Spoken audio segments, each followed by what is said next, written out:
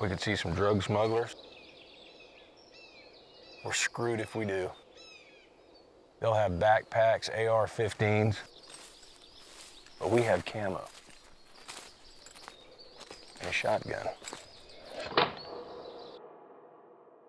Yeah.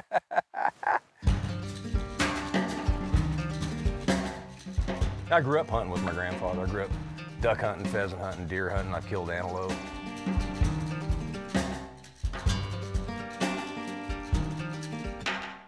Got to kill my first elk about 3 years ago. The camaraderie is great. I could tell by being the new guy that this is like a brotherhood. And, but yet that makes you feel welcome. There's a turkey gobbling right now over my shoulder.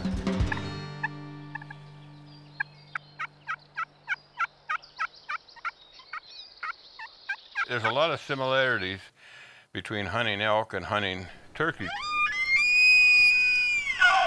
We all look forward to hearing the scream of a bull elk in the fall, right? But who wouldn't want to experience the same thing in the springtime, right?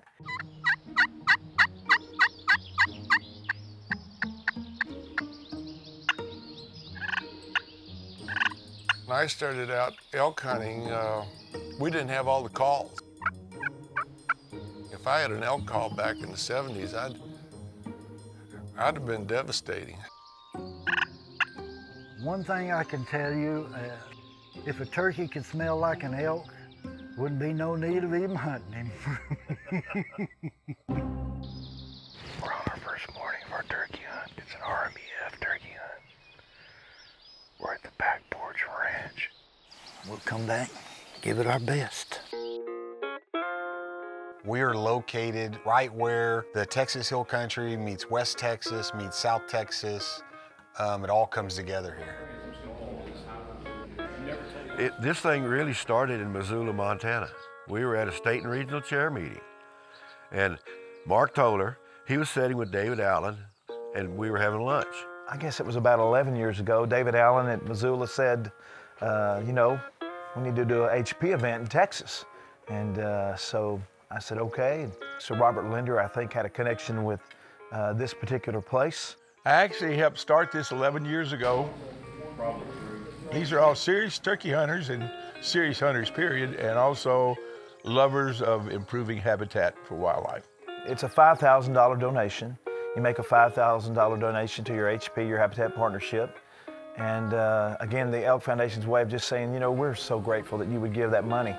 And so come go on a turkey hunt with us. This hunt, over the 10 years, this is our 10th anniversary, has generated $225,000 for the Elk Foundation. We have a lot of hunters that have been with us for up to all 10 years. So that's a $50,000 donation at $5,000 a minimum, $5,000 a year. There would be no turkey hunt if there wasn't a ranch. And so here we are at Back Porch Ranch. Great host and Crystal and David Watt that has graciously let us do this for 10 years. And I think just from that point, the only connection was they just kept asking if they could come back, and we kept letting them. So that is how that started, though. I was wondering about that. Well, it's an outdoor culture, as you know. I mean, everybody out here hunts and fishes, and when they're not, they spend a lot of time thinking about it. The beauty of all this is I've made tremendous amounts of friends through the years that are still close friends. You also could tell a person who might have killed out, you know. You shot a domestic turkey. It's just relationships with people and experiences. values that are dear to my heart, values that conservation, God, family, country. I mean, you're part of the family, and it don't matter if you make $100 or if you make $1 million. You're all, you know, they make you feel like everybody's equal, and when you get together.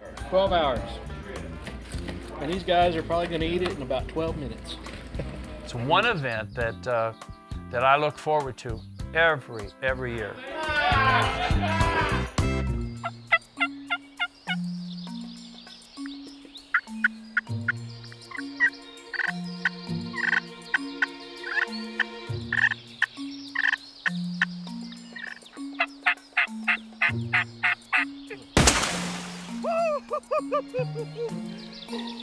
We did it, huh?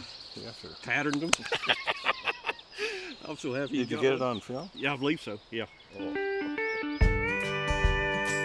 Time, you know, especially today, time is seems to be in shorter supply, and I don't know why. I look back, you know, 10 years ago, I seem to have more of it, and I don't know why there's less now. Some people work hard at the banquet, some people give of their money, some people give of their time, and a lot of people give of all of those things. So it's interesting. We're all volunteers. Even us board members are volunteers, of course. Time is something that you really can't put a price tag on, but it's invaluable. I guess it's priceless. So you know, if I don't give time, you know, who will? You got to have the money to make the function run, but you got to have passionate people that have the time and will take the time and the energy to do it. And once you get in with this group, your energy level is going to rise. I give all the time I can, and then sometimes more. Even though we don't have the Rocky Mountains here in Texas, we would like to make sure that we visit them every year.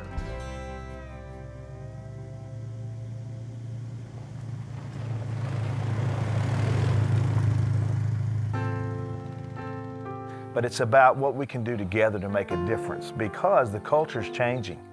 And if we're going to reach our younger culture, we're going to have to continue to evolve and do it in whatever way we need to do it, because so many kids don't want to be outside today. I mean, that's just the truth of it.